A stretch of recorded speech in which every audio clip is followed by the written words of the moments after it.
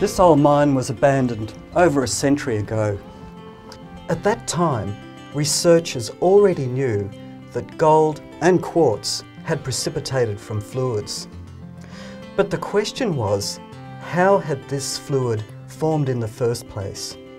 Some geologists believed that granite was involved, the magmatic theory. But we now know that the veins and the quartz are 50 to 80 million years older than the granite. So it can't be the granites. These days, most researchers have come around to the orogenic or metamorphic model. In this theory, the gold-bearing fluids were formed from hot rocks at great depths. When oceanic sedimentary rocks were deeply buried and metamorphosed to about 600 degrees Celsius, in conditions known as amphibolite facies, some minerals released water. The immense amount of fluid given off fueled a natural gold factory. Tiny concentrations of gold that naturally occurred in the rocks were dissolved and carried upwards in a gold-laden fluid. When it reached the green schist facies, where temperatures were between 300 and 400 degrees, the fluid precipitated quartz and gold in faults and fractures. If this theory is correct, we should find there is a large area of high-grade metamorphic rock beneath the goldfield that is depleted in gold. So the irony is that to prove the theory, we're now looking for an absence of gold.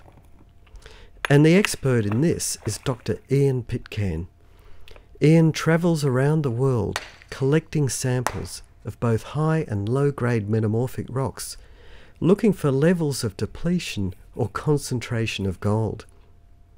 And in this, he has found evidence to support the metamorphic model. I met up with Ian in Victoria at the old Wattle Gully gold mine.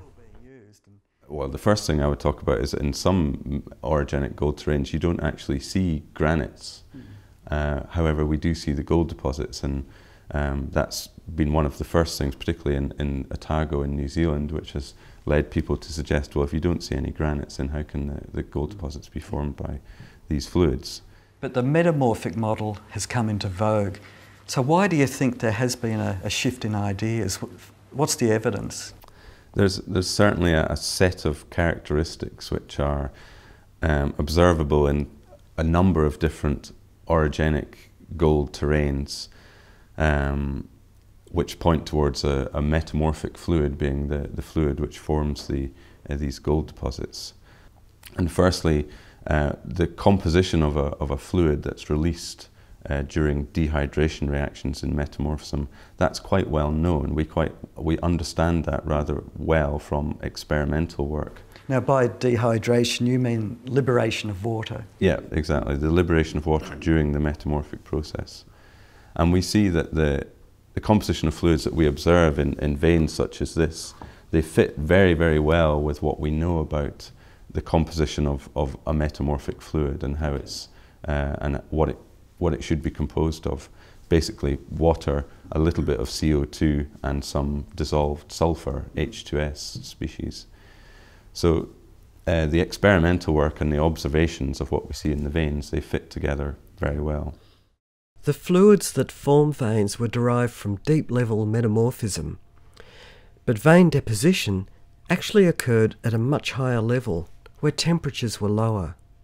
Almost every orogenic gold belt, be it whatever age, from the Archean, 2.7 billion years old, or something that's formed in the last few million years, all of the gold deposits occur, or almost all of them occur, at what we would call green schist facies. This is a grade of metamorphic conditions, probably around 300 to 400 degrees Celsius. That would have been the temperature the rocks were heated to.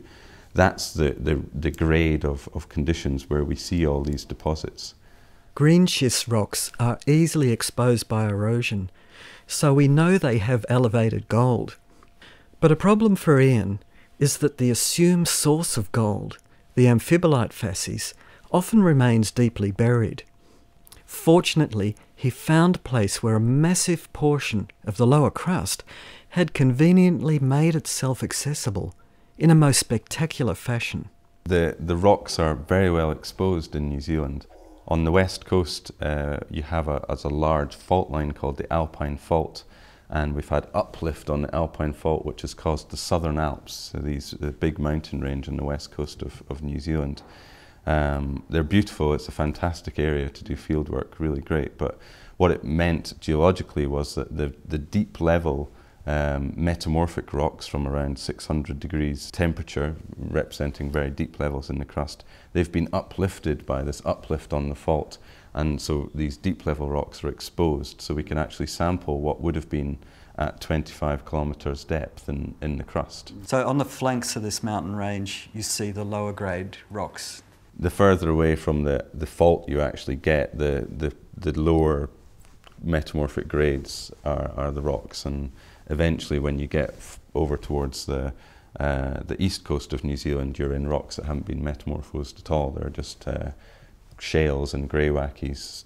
So it's we see full exposure of this complete crustal section from surface levels to around 25 kilometres depth. From rocks that were unmetamorphosed to ones that were metamorphosed to 600 degrees Celsius. So we can look at the rock at each metamorphic grade and compare the chemistry to try and see if there's been any systematic changes which might have caused formation of these deposits.